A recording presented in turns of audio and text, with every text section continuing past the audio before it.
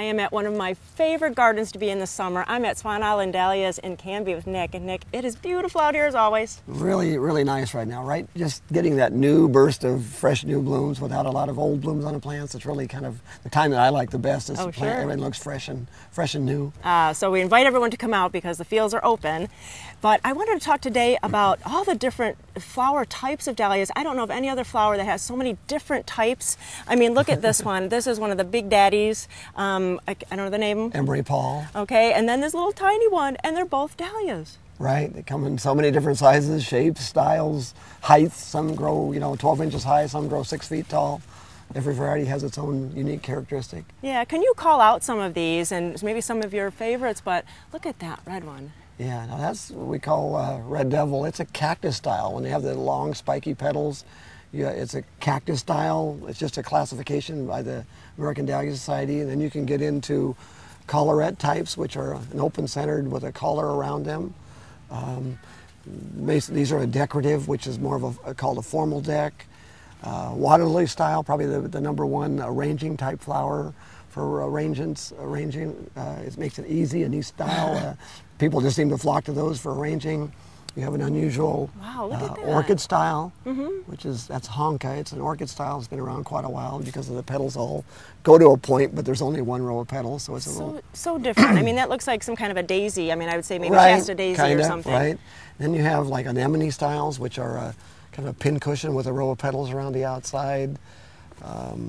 And you can get into where you get lacinated, where the petals are split on the ends, where they've been like sheared a little bit.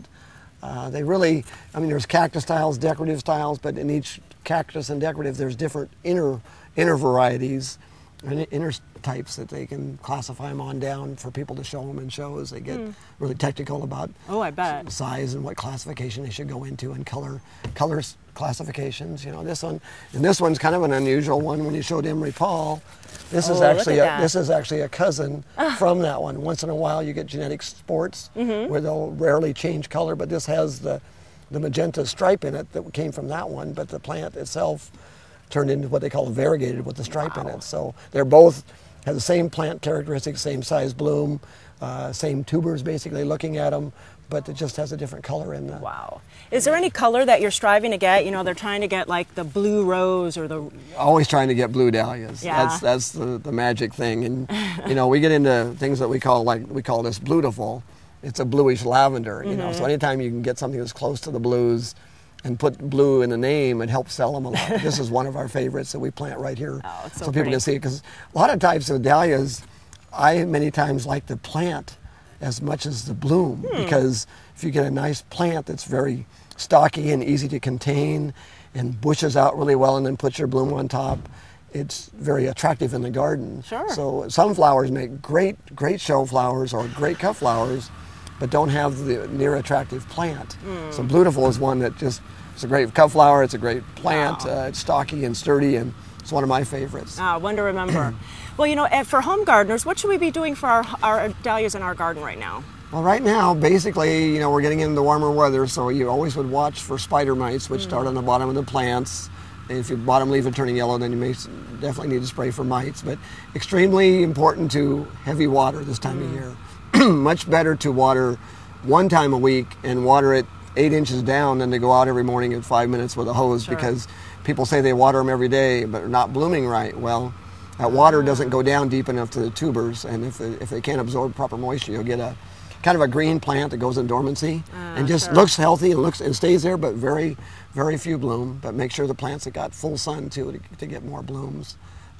Make sure you cut the old blooms off. Everywhere you cut the dahlia, it branches out more, so you get more stems and more blooms. That's the best part.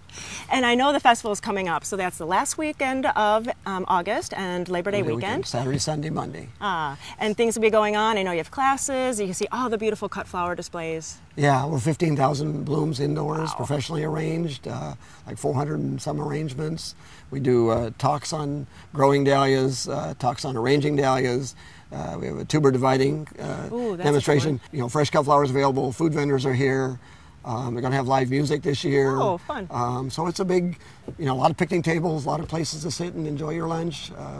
Just a great day to Come out and enjoy walk through the fields of flowers. We have pathways for you to stay on and walk down and look at all the varieties in bloom. And that way you can go to the inside arrangements and see what the flower looks like, but sometimes you're not attracted to the flower as much on the plant, maybe as you are an arrangement, and sometimes you're more attracted to the one on the plant than, you know, it can be vice versa. You got to see it all. Yeah, you got to see it all. That way you can compare how they grow, because you may walk down there and think it's a 3-foot tall plant and walk out and it's 6 or 7 feet. And you're going, I don't want it that tall.